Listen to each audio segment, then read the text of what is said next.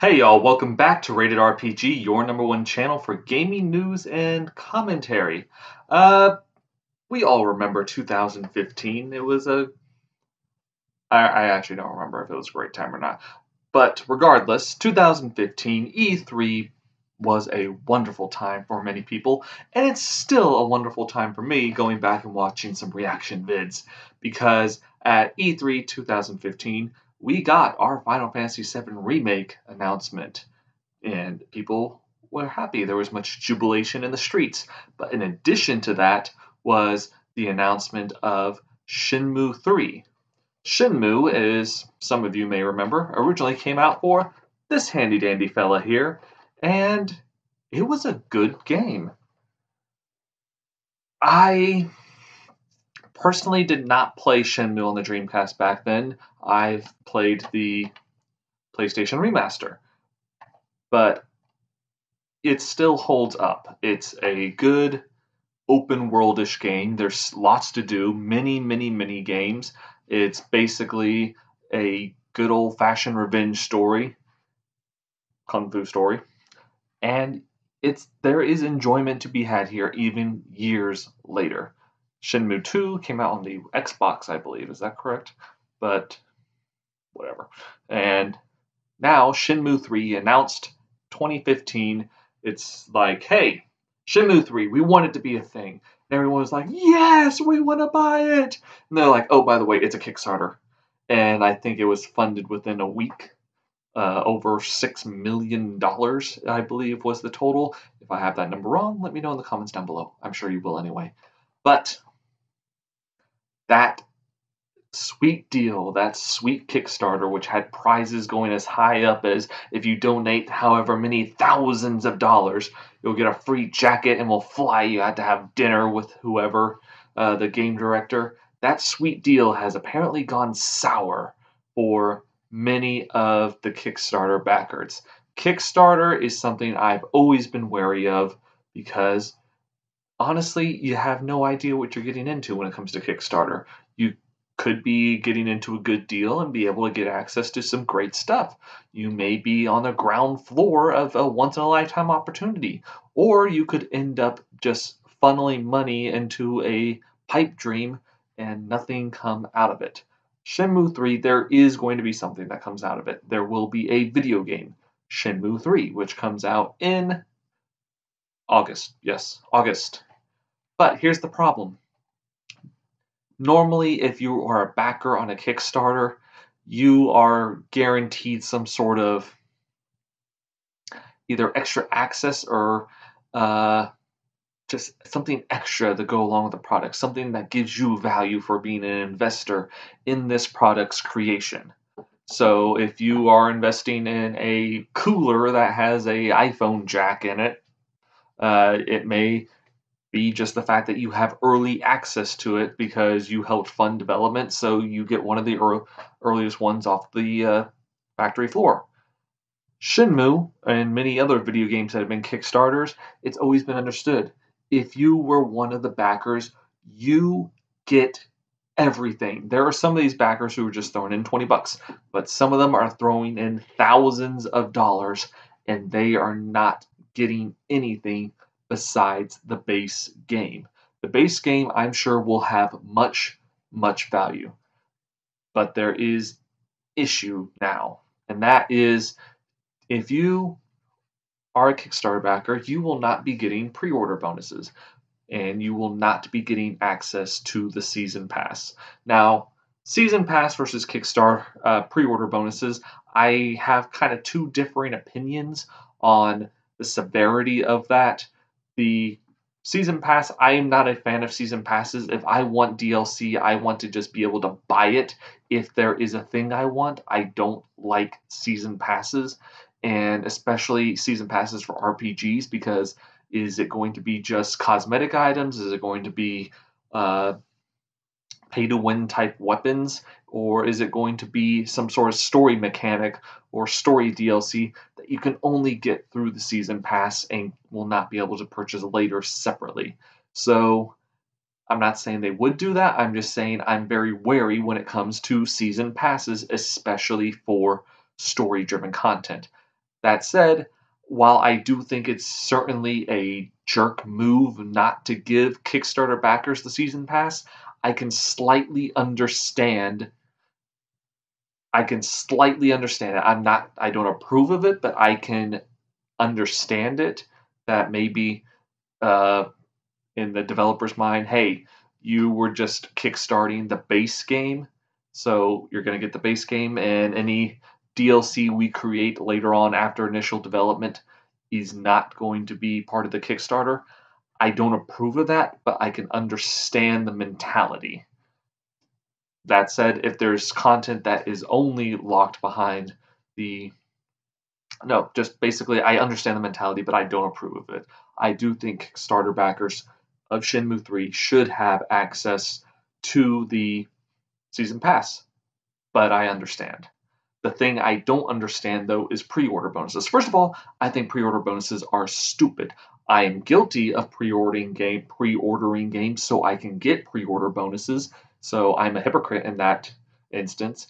Uh, but I still think it's pre-order bonuses are stupid. They're just gimmicks to try to get people to give their money up front, or even just make a pre-order up front so that the games company can be like, oh, look at all of our sales, all of our potential sales. This proves we're doing well. Well, let me tell you, that doesn't actually prove anything, because I pre-ordered Anthem just so I could get into the VIP demo, and oh boy, did I cancel that pre-order. But back to pre-order bonuses, I think they're stupid, but I do think this is different than season pass content. Season pass content could be DLC that is made after the main game has been developed. Pre-order content, though, that is technically DLC, but it has been created beforehand so that it can be included with the base game at launch. So this is already created content that they have created while in the initial development of this game. And so by not including that pre-order content in the Kickstarter campaign, that means they are not including content that was paid for by the Kickstarter money.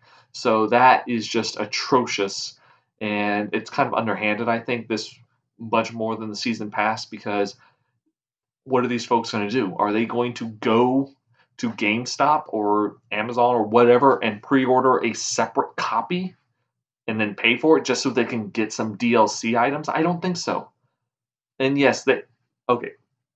It has been said you can still buy these pre-order items as separate DLC, but that's not what that makes no sense. Basically, these folks forked over money as Kickstarter backers to help you develop the DLC, and now you're saying, thanks for giving us the money to build the product.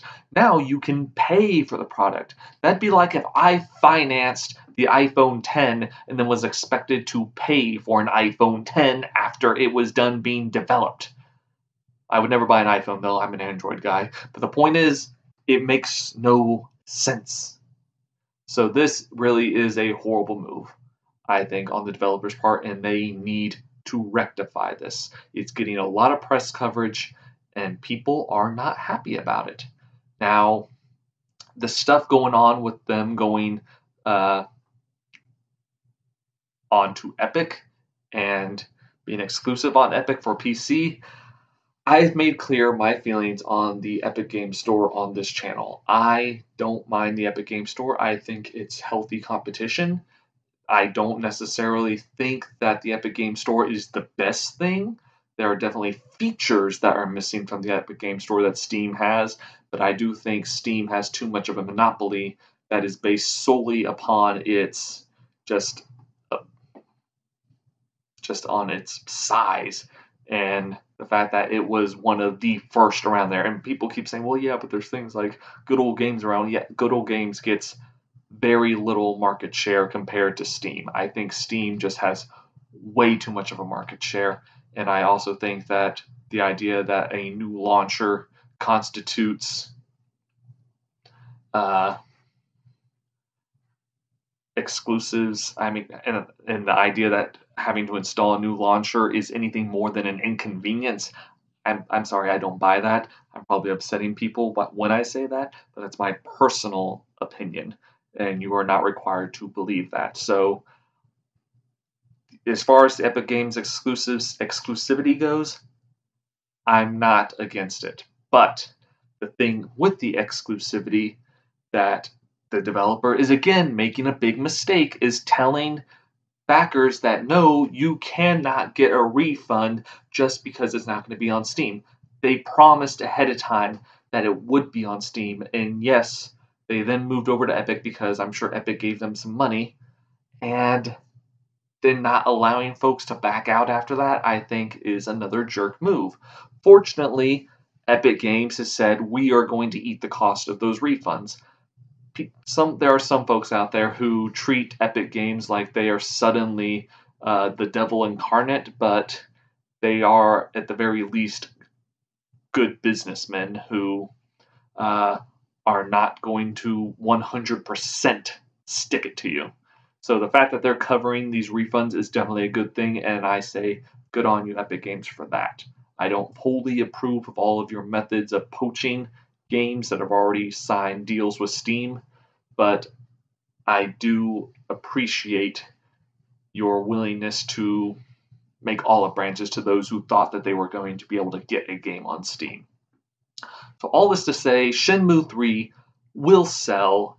It's going to sell to a niche community. As far as from what I understand, the graphics aren't all that spectacular. They're not going to be next-gen stuff. This is not going to set the bar as far as graphics goes, but I'm sure anyone who's played Final Fantasy 13 versus Final Fantasy 6 can tell you, graphics don't make the game. So I'm not necessarily pinning all my hopes on good graphics. I'm hoping for good gameplay and especially good story. So, and we know that there is a desire out there for good story, despite whatever people working at EA may say.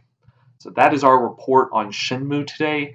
It's definitely controversial, and it's definitely a lack of, I don't know, just good, I don't know, what's the term I want to use, sportsmanship on the part of the Shenmue development team, who really need to get their acts together on this. Season Pass, understand it, don't approve of it. Pre-order content, dick move. You need to give that to your Kickstarter backers.